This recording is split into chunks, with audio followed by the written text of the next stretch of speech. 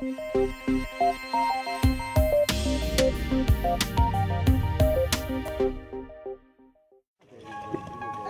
Italy is slowly recovering from a series of deadly earthquakes, researchers at the Italian Institute of Technology of Genoa are developing a new generation of robots to work in disaster zones.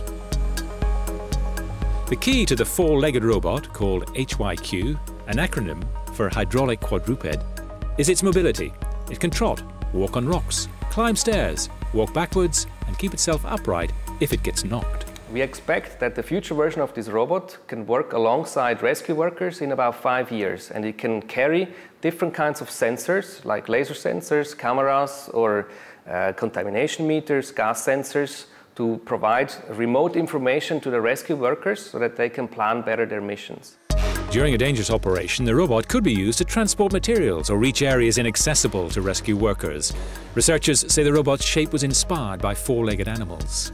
This type of robot is particularly versatile, especially in the case of a building or structure which has collapsed, because by relying on four sources of support, its legs, it has greater stability and the ability to walk. It is still a work in progress and needs improvement in different areas before it can be deployed in the field. Motion is obviously important, as well as the robot's autonomy, especially if we want to use it in an emergency. The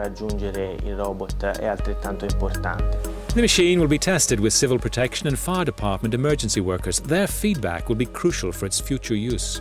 HyQ is not the only quadruped. Robot research centers in the United States and Japan have developed robots serving similar purposes.